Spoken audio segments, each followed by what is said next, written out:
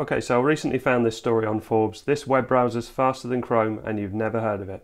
So let's switch into screen capture and have a look. So if we scroll down through a few of the bits in the story, so what's the fastest web browser in the world? It's definitely not Google Chrome, but it could well be Flow, a web browser that you've almost certainly never heard of. Flow is a rare beast. Unlike the majority of web browsers that are available today, it's not based on the Chromium engine that powers Google Chrome, Microsoft Edge and Vivaldi, among others. It's a multi-threaded browser, explains Stephen Reeder, the commercial director of Ekio, the company behind Flow. If you've got a web page and there are 4 stories on that page, we will lay out those 4 stories entirely in parallel, whereas a traditional browser will display them sequentially.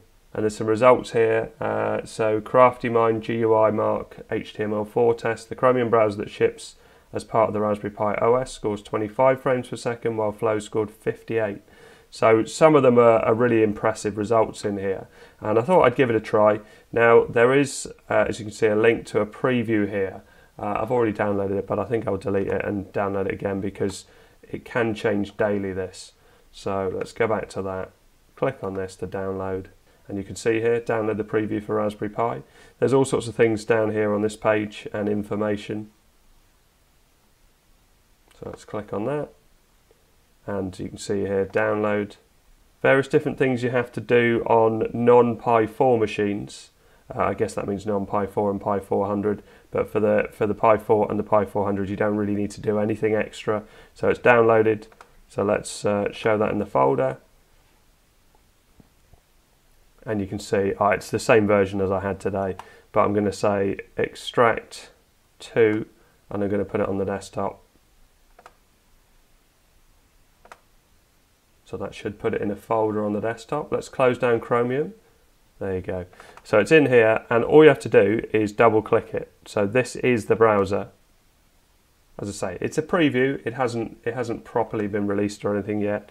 And you can see you're greeted with this. Now the bits that seem to work particularly well are things like these benchmarks. So if I click on that, you can see that it's really quite fast, and as it ramps it up, it really copes with it well. And I guess that part of this as well is that the browser doesn't really do anything else apart from a browser page at this stage. So, but yeah, performance for the Pi is very, very good. But as you can see, if I move to the top, if I move to the bottom, move to the left, move to the right, I can't seem anything to do. So I've been playing around with shortcuts and settings and things like that. So I can use F5, which will refresh. I can go to home and end by using the home and enter keys on my keyboard, but the main two that you're really going to need for this are basically holding Alt and then left goes back.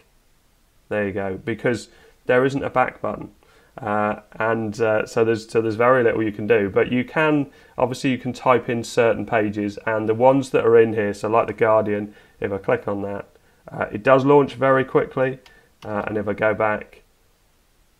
So the going back is slower though. So I've pressed Alt and back, but maybe it was still loading something up. So I'm gonna say OK to that. I'll do Alt and back again and see if that will go back. And it's see, what's it doing now? I don't know what it's doing now. So let's try Alt and back one more time. Okay, so I'm gonna. Oh no, it did do it that time. So let's try Wikipedia and see how that works. Again, loads up super quick, but are these pre-cached? Is this because they're on that main page, is that the way they're doing it? So let's go back. Yeah, that was better. So the register, and again, loads up nice and quick. Alt and back. DuckDuckGo. So then we can do a normal search on this. So if we do a search for YouTube, I did find that YouTube didn't work particularly well. It tended to take a while to load up the actual page. Although, to be fair, that was alright. Yeah, this is slower than Chromium. So if I launch YouTube, it definitely loads quicker than this. So whether it's still going though. So faster than Chrome. Wow. Let's launch Chrome and do YouTube. So go YouTube. Let's see what happens. And we've got that other browser running in the background. I'm on my 8 gig Pi, so it's not really an issue. So, oh, that's a bit slow on here as well. Well, actually, that's about the same. Normally YouTube doesn't take as long as that to load up. I'm running on an SSD as well. Yeah, to be fair, that was pretty similar. Right, let's close Chrome back down again. Oh, and I've closed Flow. So let's double click that. You can also open it in a terminal as well. It didn't give me the option then, but sometimes it gives you an option to open in terminal. So let's full screen that again. So Scientific American. Yeah, so it does. Definitely these pages that they're recommending do load really quick. And let's go Alt and back. And let's do some of these benchmarks, some more of these. So this is Tunnel. You can see the items are going up, 64 items, 128 items, 256, 512. Coping pretty well with that. So it does seem to be optimized for maybe it's the OpenGL things that it's optimized more for. So let's go back and do this balls one. So it does look very smooth with something like that.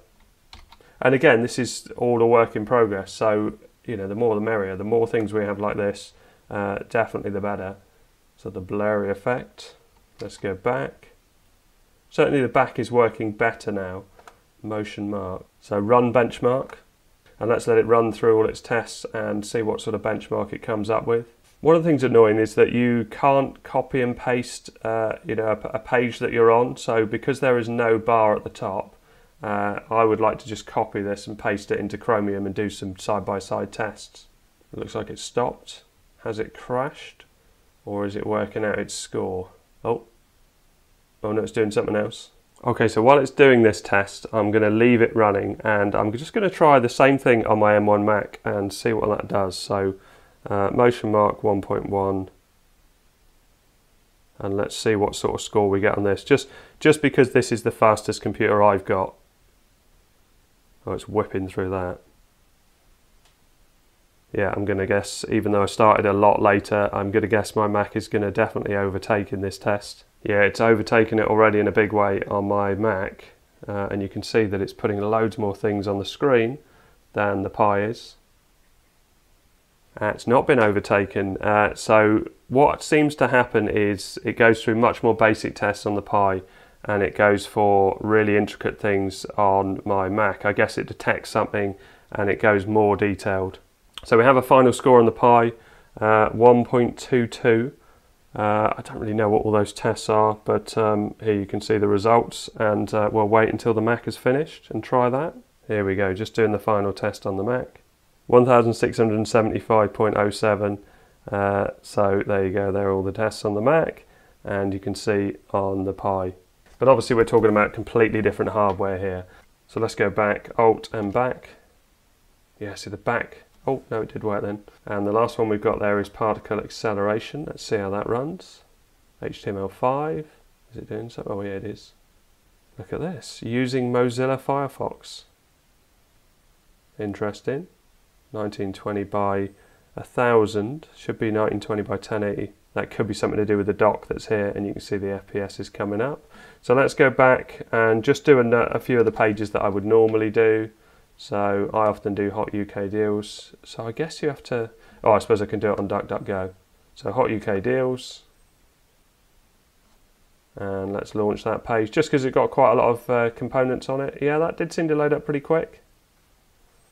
There you go. So seems to work pretty well. I mean, it's just nice to see more of these things around. Obviously, you can see it's not populated all of this for some reason, and various different things on here are missing as well.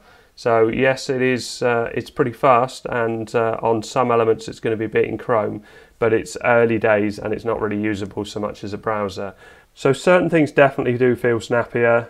It is nice to see something like this being worked on the Pi. I've got something else that I think this will be particularly interesting for, but I'm going to mention that in Pi News, just something separate that I think that browser could be useful for. Okay, so I've redone the test because I just had a hunch that that score wasn't going to be what they were expecting it to be.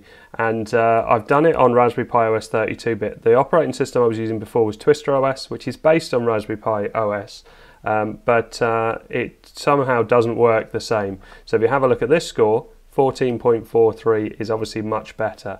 So you're going to get better performance in Raspberry PiOS 32-bit. That's what the software is optimized for, and that's what it obviously works best in.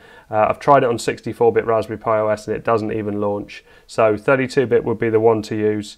And if I go back and we try it again, maybe try the Guardian again and see how that works. So that launches nice and quick. Let's see if it comes up with that same pop-up it came up with before. Yeah, so it comes up with that pop-up, which is obviously going to slow it down a bit. Anyway, I hope all this helps. Thanks very much for watching. Please like and subscribe.